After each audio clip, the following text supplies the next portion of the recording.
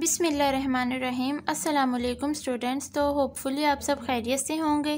तो चलें, fundamentals of complex analysis. तो इस बुक का हमने चैप्टर 0 कंप्लीट कर लिया है। तो आज हम चैप्टर 1 स्टार्ट करेंगे, लिमिट, कंटिन्यूटी एंड डिफरेंशिएबिलिटी। तो इस पूरे चैप्टर में हमने जस्ट इन तीनों के बारे में पढ़ना है, एग्जाम्पल्स और इनका एक एक जस्ट थ्योरम करेंगे, क्योंकि हम लिमिट, कंटिन्यूटी और ये डिफरेंशिएबिलिटी को पहले भी करके आ चुके हैं। ठीक है, तो इनको हम पहले भी करके आ चुके हैं। तो इसमें हम जस्ट उन्होंने थोड़ा सा चेंज करके चीज़ें दी हुई हैं, बाकी है सारा वो पिछला कॉन्सेप्ट ही। तो चलें स्टार्ट करते हैं। बिस्मिल्लाहिर्रहमानिर्रहीम। तो यहाँ से इसकी डेफिनेशन 1 देखें।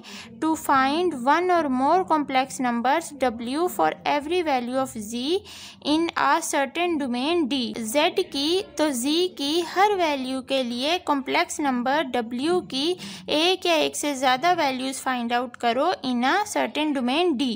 ठीक है, तो इस डोमेन d से we say that w is a function of z and is denoted as. हम कह सकते हैं कि w फंक्शन है z का और इसको डिनोट किया जाता है w is equal to F of z। ठीक है, इसको किस तरह डिनोट किया जाता है, w is equal to F of z। w is equal to F of z। The value of w are called range. अब ये जो w की वैल्यू है ना, इसको क्या है, ये w क्या है, रेंज है, ये रेंज है। And since z is equal to x plus aorta Y लेते हैं, सो w इज इक्वल टू, अब जब हम z is equal to x plus aorta Y लेते हैं तो हम w हमारे पास यहाँ क्या आ जाएगा, w इज इक्वल टू आ जाएगा u प्लस आयोटा v के इक्वल आ जाएगा। ठीक है, इस तरह आप इसे याद रख लेना, एक्स वाई जी u v w। तो w किसके इक्वल होगा, u प्लस आयोटा v के इक्वल होगा। Where u and v are function of x and y both. अब u एंड v फंक्शन किस तरह होंगे x एंड y दोनों के, ये इस एग्जाम्पल से आपको क्लियर हो जाएगा। देखें, एग्जाम्पल दी हुई है w is equal to ji square. ठीक है, w is equal to ji square. अब w हमारे पास क्या है, u प्लस आयोटा v है। ठीक है, w क्या है, u प्लस आयोटा v, और g हमारे पास क्या है, x प्लस आयोटा y। अब इसका स्क्वायर ले लें आप, तो इधर क्या बन जाएगा, u plus iota v is equal to, इसका स्क्वायर ओपन करें, एक्स स्क्वायर प्लस 2 आयोटा। तो अब यहाँ से अब real and imaginary part equate कर लें, तो यहाँ से u किसके इक्वल है, x square minus Y square के इक्वल है, और v किसके इक्वल है, आयोटा इमेजिनरी के साथ। सॉरी, यहाँ देखिए मिस्टेक हुई है, प्लस ये 2 into first term second term, तो 2 आयोटा एक्स वाई है यहाँ। ठीक है, 2 आयोटा एक्स वाई, यहाँ भी 2 आयोटा एक्स वाई है, ये भी 2 आयोटा एक्स वाई है, तो यहाँ है 2 एक्स वाई। ठीक है, 2 वाई एक्स मैंने लिख दिया। तो अब यहाँ देखें, u and v are function of both x and y। u भी दोनों का फंक्शन है x और y, और v भी दोनों का फंक्शन है x एंड y। तो इसलिए उन्होंने ये बात समझाने के लिए एग्जाम्पल समझाई है। ठीक है, क्योंकि u एंड v दोनों का फंक्शन है x एंड y का।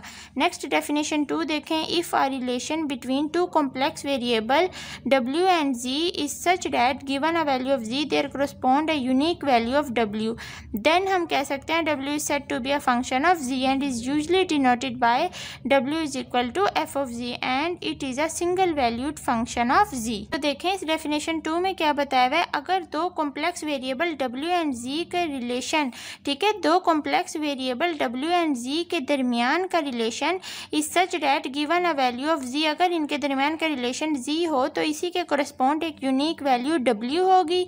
ठीक है, then w is said to be, फिर हम कह सकते हैं कि w क्या है, फंक्शन है z का, w is a function of z, और इसको usually denoted w is equal to F of z। Hair w is the range and z is the domain and it is a single valued function of z, और ये z का single value function ही होगा। Next देखें, single valued and multi valued function कौन से होते हैं, given w is equal to F of z। अब हमें पता है w is said to be single valued और multi valued function of z। w single भी हो सकता है और मल्टी वैल्यूड भी हो सकता है। According as for a given value of z there correspond one और more than one value of w। ठीक है, तो हमारे पास एक या एक से ज़्यादा वैल्यू हो सकते हैं w की। तो एग्जांपल देखें, w is equal to ji square, अब ये क्या है, सिंगल वैल्यूड फंक्शन है। w is equal to square root जी है, इज़ अ 2 वैल्यूड फंक्शन है। इसी तरह ये n वैल्यूड फंक्शन है। इस हम एग्जाम्पल्स दी हुई थी। लिमिट ऑफ अ फंक्शन देख लें, late w is equal to F of z be any function of z defined in a domain d, we say that f of z tends to to a limit w not as z tends to z not along any path in D। तो देखें इसका क्या मतलब है, w is equal to ये function है हमारे पास और इसमें हमारे पास f of z tends to limit w not f of z क्या है, f of z tends to limit w not as z tends to क्या है, z tends to z not और फंक्शन हमारे पास है w is equal to f of z। ये आपके पास function है। तो अब यहाँ से देखें अब z क्या टेंड कर रहा है, z tends to z not. यहाँ हमने पढ़ा कि z tends to z not तो और w क्या है और ये f ऑफ z जो पूरा फंक्शन है ये क्या टेंड्स टू w नॉट। तो देखें अब इसकी जगह पे मैं इसको लिख सकती हूँ, आप देखें z tends to z not हो रहा है, ठीक है, ये z tends to z not और तो which is equal to w not के इक्वल आ जाएगा, यही उन्होंने इधर किया हुआ है। और if two each positive arbitrary value epsilon not however small there correspond a positive number delta such that her arbitrary positive number epsilon not के लिए एक स्मॉल पॉजिटिव नंबर होगा डेल्टा। तो सच date F of ji minus W not करें, ठीक है, तो वो लेस देन हो जाएगा एप्सिलॉन नॉट के for all point ji of D और for which ji minus ji not का मॉडुलस लें तो वो 0 से बड़ा और डेल्टा से छोटा होगा। It's means that there exist a neighbourhood of the point z is equal to z not.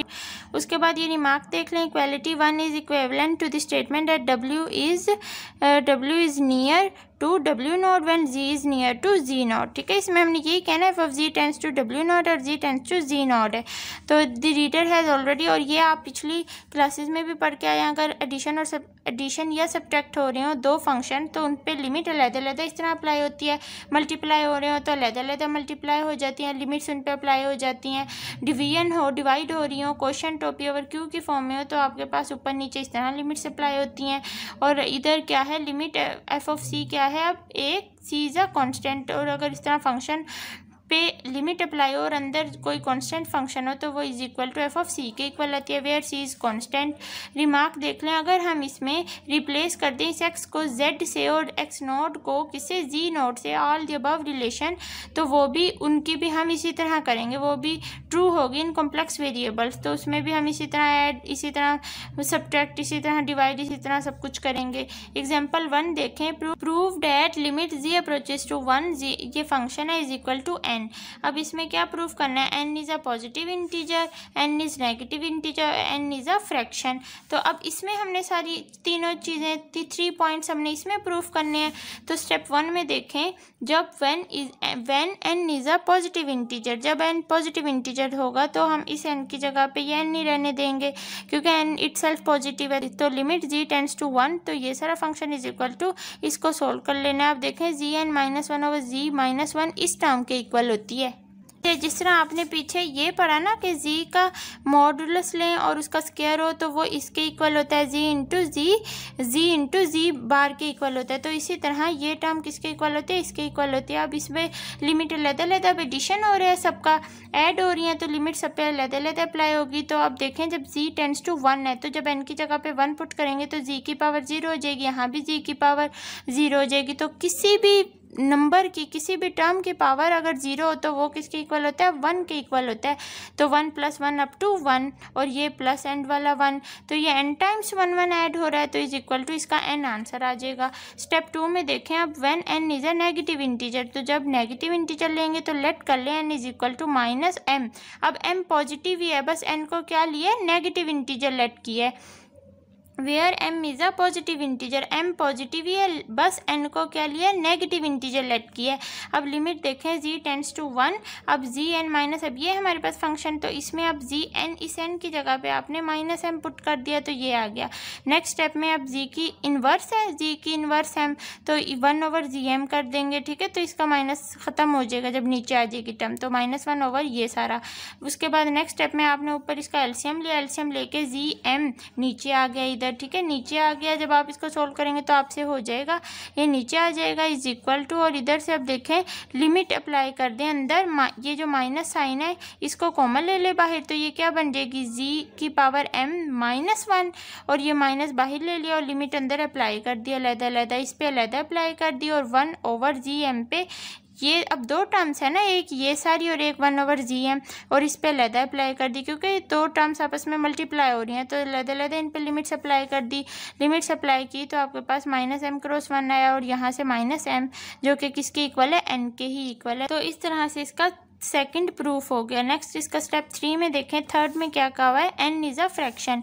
When n is a fraction of the form n is equal to p/q where p and q are integers and q is not equal to 0। तो इसमें देखें limit g tends to 1 है, तो gn अब ये सारा function दिया हुआ है। अब इसमें हमने फ्रैक्शन की फॉर्म की वैल्यू इसमें पुट करनी है, तो देखें इसके n की जगह पे आप p/q ही पुट कर देते हैं। p/q पुट कर दिया क्योंकि हमें उन्होंने कहा है n is a fraction, n हमने ऐसी वैल्यू लेनी है जो फ्रैक्शन की फॉर्म में हो, p/q की फॉर्म में हो, -1 ओवर, और ये सारी टर्म इसी तरह आप देखें g की पावर 1/q अगर मैं पुट करूं, लेट करूं कि ये इज इक्वल टू t के इक्वल है, g की पावर जस्ट 1/q t के इक्वल है, ठीक है। अगर मैं लेट करूं कि g की power 1/q is equal to है t के इक्वल, तो इधर से अब क्या, अब g की पावर p/q किसके इक्वल होगी, p/q किसके इक्वल होगी, t की पावर p के इक्वल होगी, क्योंकि 1/q तो t के इक्वल है। तो g की पावर, अगर मैं इस g की पावर को 1/q को p से मल्टीप्लाई कर दूं तो g की पावर 1/q की वैल्यू क्या है, t, और t की साथ ऊपर p आ जाएगा। और अगर मैं यहाँ से g की वैल्यू निकालना चाहूँ तो वो किस तरह आएगी, g is equal to t की पावर q आ जाएगी, ठीक है।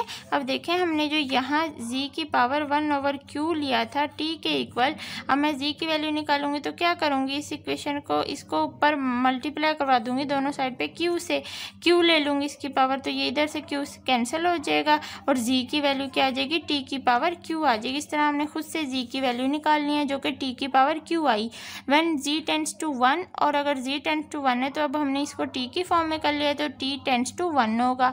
अब लिमिट, अब इसमें देखें, अब इसमें पुट कर दें p की, ये सारी टर्म हमने लिखी इज इक्वल टू, अब इसमें पुटिंग्स कर दें, t की पावर p/q किसके इक्वल है, t की पावर p के इक्वल है माइनस, और इसकी जगह पे पुटिंग्स की इज इक्वल टू, ये सारा सोल्व किया। अब इसमें ना ऊपर नीचे दोनों को t-1 से डिवाइड कर दिया, तो जब आप सोल्व करेंगे ये t-1 ऊपर चला जाएगा और नीचे ये आ जाएगा t-1 से कैंसिल, और बकाया यहाँ क्या बचेगा, t की पावर p-1 ओवर t की पावर q-1, और इसमें लिमिट की अप्लाई हो रही है, लिमिट t टेंड्स टू 1।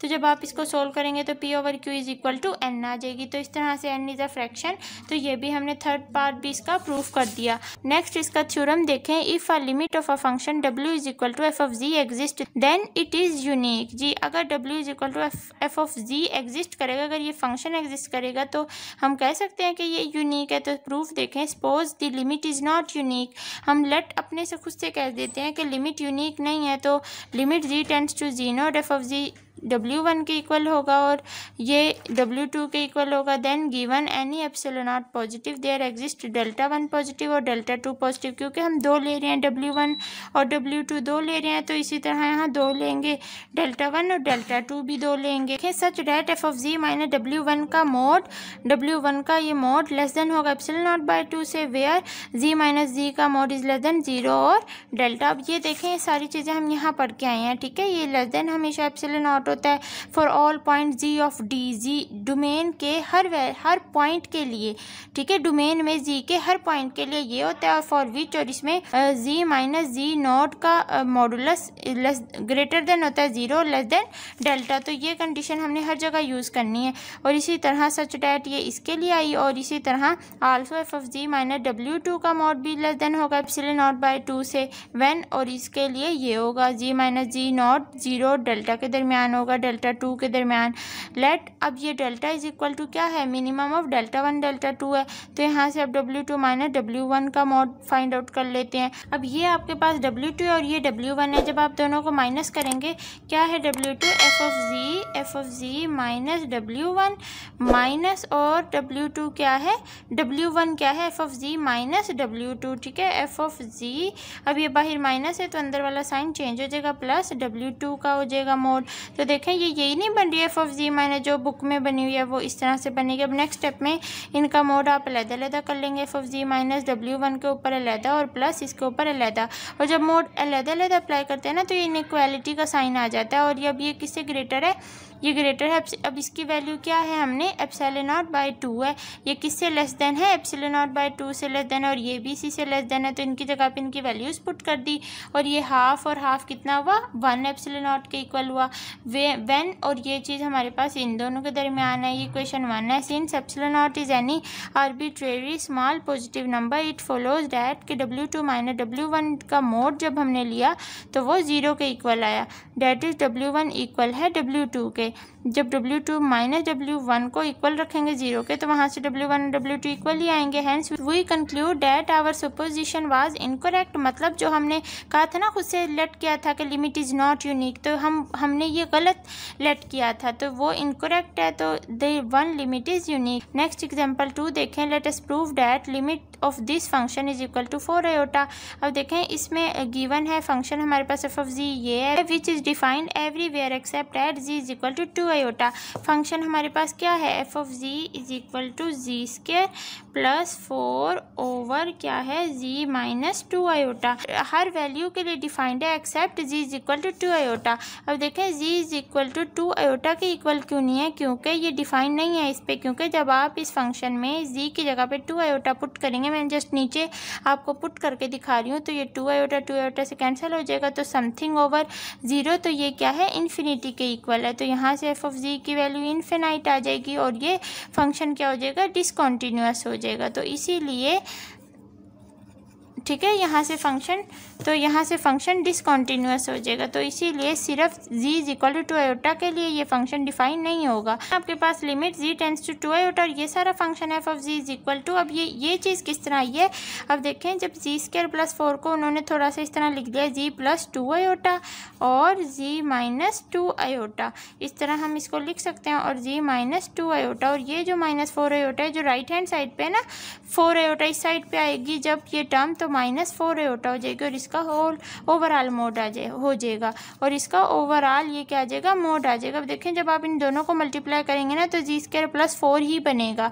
ठीक है, बेशक आप मल्टीप्लाई करके देख लें तो यही बनेगा, तो अब इधर से अब कैंसिल हो जाएंगे, ये इससे कैंसिल हो जाएगा, तो यहाँ क्या आ जाएगा, जी क्या बचा, जी प्लस 2 आयोटा और ये माइनस 4 आयोटा का मोड, ठीक है, ये मोड किसके इक्वल यहाँ है, लेस देन एप्सिलॉन नॉट है, लेस देन एप्सिलॉन नॉट है। अब इसको सोल्व कर लेते हैं। अब देखें 2 माइनस 4 किया तो क्या आया, 2 माइनस 4 क्या होता है, माइनस 2 आयोटा, तो इसका mode is less than epsilon not. अब यही नहीं बुक में, और ये एप्सिलॉन नॉट की वैल्यू किसके इक्वल होती है, डेल्टा के इक्वल होती है। और अब date is F of ji minus 4 iota का mode is less than epsilon not, where अब ये हम जानते हैं जी माइनस 2 आयोटा का मोड 0 डेल्टा से छोटा होगा, according to condition limit ji tends to 2 iota, और ये function F of ji is equal to 4 iota. Pass function यही था ना आपके पास, एफ ऑफ जी ये था एफ ऑफ जी, तो एफ ऑफ जी जब ये 4 आयोटा की साइड पे लाके माइनस करवाया एफ ऑफ जी में से, तो वो लेस देन एप्सिलॉन नॉट ही आया। यहाँ देख लें, और एप्सिलॉन नॉट किसके इक्वल है, डेल्टा के इक्वल है, तो अकॉर्डिंग टू डेफिनेशन हमने ये प्रूव कर दिया। नेक्स्ट इसका रिमार्क्स देख लें, if F of ji is equal to you plus iota we is a complex valued function, and तो फिर क्या होगा, लिमिट अगर जी टेंड्स टू जी नॉट होगा और फंक्शन एफ ऑफ जी होगा, तो ये किसके इक्वल होगा, डब्ल्यू नॉट के इक्वल होगा। इसी तरह अगर यू ऑफ जी का कोई फंक्शन होगा तो ये, और limit ji tends to ji not होगी तो ये यू नॉट के इक्वल होगी। इसी तरह अगर वी ऑफ जी होगा तो ये वी नॉट के इक्वल होगा। Date is the one limit of real and imaginary parts also exist. तो ये चीज़ें तीनों आगे यूज़ होंगी आगे जब हम कॉन्टीन्यूटी पढ़ेंगे। तो आज हमने अपना लिमिट्स का सारा कंप्लीट किया, लिमिट्स के बारे में पढ़ा। देखें सारी पिछली चीज़ें हैं, बस थोड़ी सी उन्होंने चेंज करके यू वी की फॉर्म में अब यहाँ डब्ल्यू की फॉर्म में दी हुई हैं सारे फंक्शंस। पीछे हमने एक्स और वाई की फॉर्म के फंक्शंस पढ़े हुए हैं, ठीक है। तो आई होप आपको एग्जाम्पल 1 थ्योरम और ये एग्जाम्पल 2 और जो हमने पीछे से कुछ 1-2 डेफिनेशंस पढ़ी आपको समझ आई होंगी। तो अब आप अपना बहुत सा ख्याल रखिए और हमेशा दुआओं में याद रखिए मुझे। अल्लाह हाफिज़।